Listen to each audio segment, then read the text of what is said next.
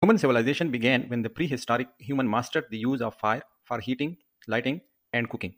Later, the use of animal power significantly contributes to the development of agriculture society and help in increasing the population. The recent industrial revolution and the invention of energy voracious engine enabled the development of today's knowledge-based society where human lives in great comfort. Throughout the centuries, human society has evolved by using energy in increasingly large quantities.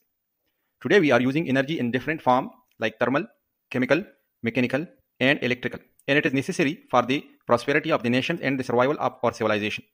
Airplanes and automobiles use liquid hydrocarbon fuels, computers and wireless network use electricity. Contemporary households use natural gas for cooking and heating, and electricity for lighting and entertainment. The world is a big place and it's a home for about 7 billion. And in the next 2 decades, 2 more billions are coming to join the party.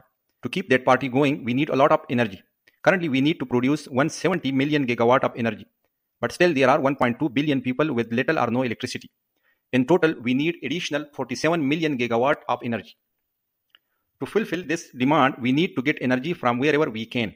Right now, 80% of the energy is coming from fossil fuel like crude oil, natural gas, and coal. The remaining 20% is coming from sources like nuclear power, biofuel, hydro, and other renewables like solar, wind, and geothermal. The use of fossil fuel for the 80% requirement is causing big problems like global climate change and global warming. Hydro, wind, and solar are expected to play an important role and mitigate the problems. What do you think?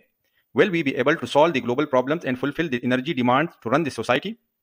We will discuss this and much more about energy and environment in the coming videos. Thank you for watching. See you in the next video.